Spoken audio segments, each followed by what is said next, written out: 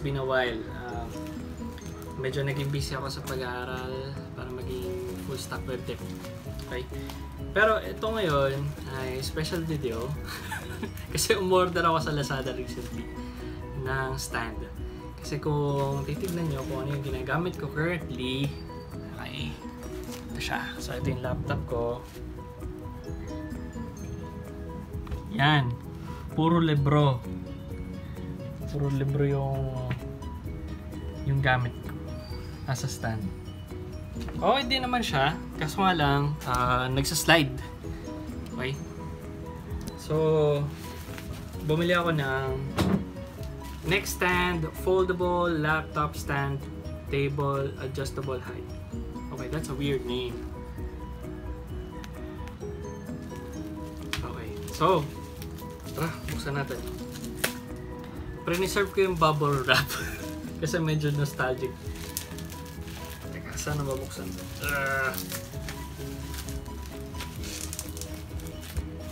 Mahilig ako magputok ng bubble wrap ng bata ko eh. Yan! So, NEXSTAND! NEXSTAND! Check natin. Okay, so meron tayong maliit na gunting. Hindi ko alam kung saan galing. Nakuha ko lang.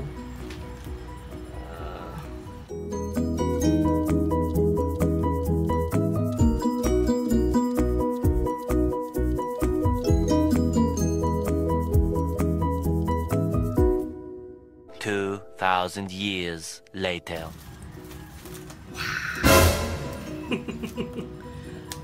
Ito na siya!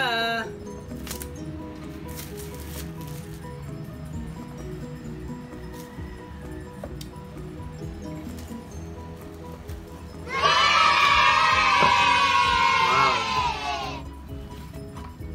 Okay, so here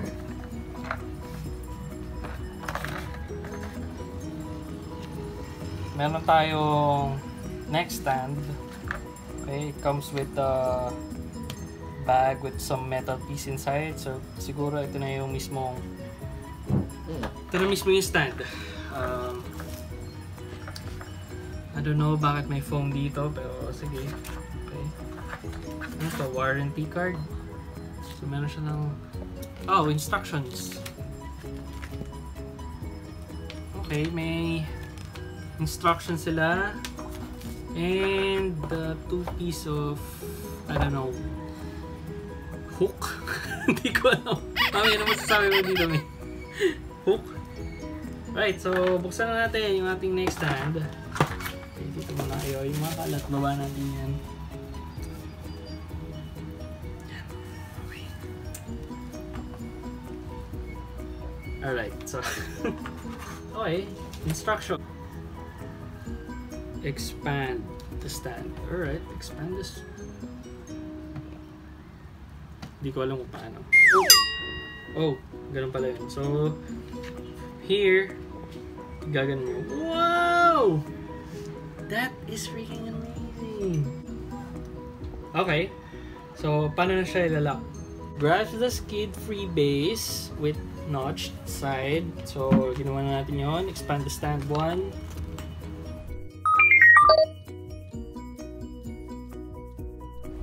Okay. Close the stand. Nagawa na rin natin yung close the stand.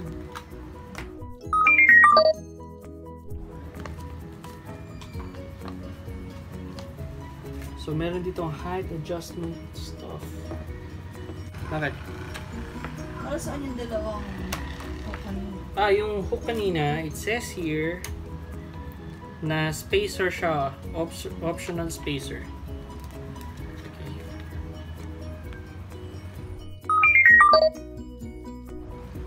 Right. Nest spacers and arc grips for ultra thin and light laptops. So hindi naman ultra thin yung laptop natin, so I don't think na gagamitin pa natin itong dalawang clip or spacer.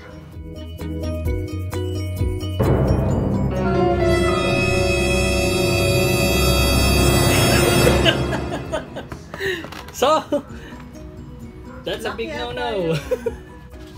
Hindi. Kasi hindi siya locked.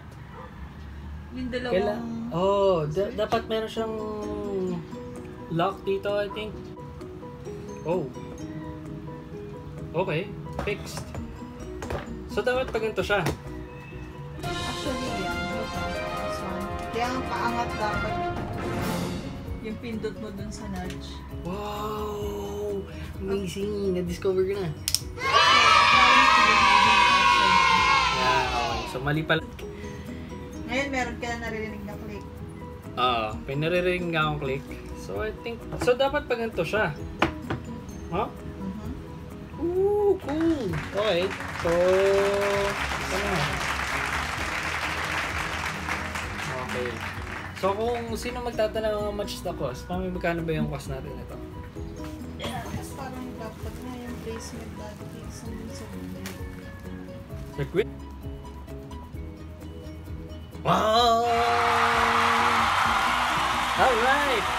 So, I think that's it. Like my setup.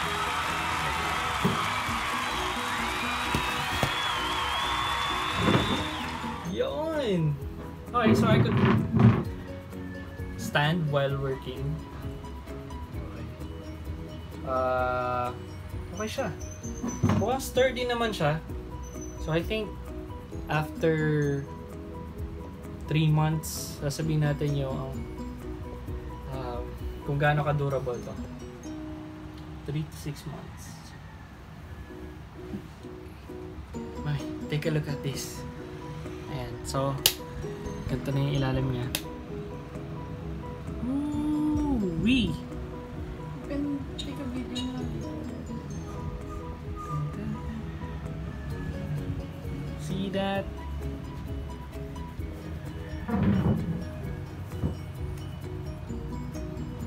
Oh, I think I'm pretty much satisfied with what I bought.